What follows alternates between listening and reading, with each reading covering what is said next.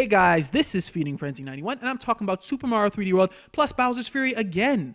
Why? Well, they've announced some new features. One of the big ones is that the Captain Toad segments, and for those of you who don't know what those are, they were puzzle segments basically in the game that only one player could play to try to get stars. It was just, eventually they did make Captain Toad Treasure Tracker, which was co-op with Toadette, but that was a different game in and of itself.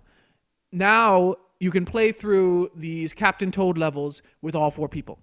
So that's a big addition to the game too. See, I really like how with this remaster, they are bringing more to the table than just better graphics and like the addition of online play. Sure, they have the addition of online play. I'm not sure if the graphics really got any better.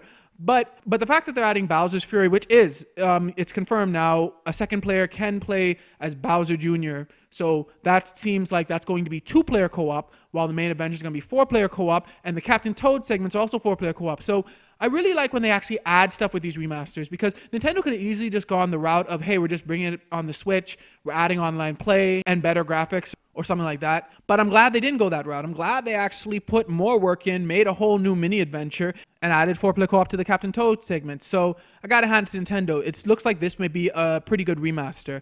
Truth be told, I probably still won't be buying it since I already had it for Wii U, but only God knows. Anyway, what do you guys think about these additions? The Captain Toad 4-player co-op, the fact that you'll be able to do 2-player co-op with Bowser Jr. in the Bowser's Fury levels? Let me know in the comments below. Thanks for watching, like, and subscribe, and may God bless you all.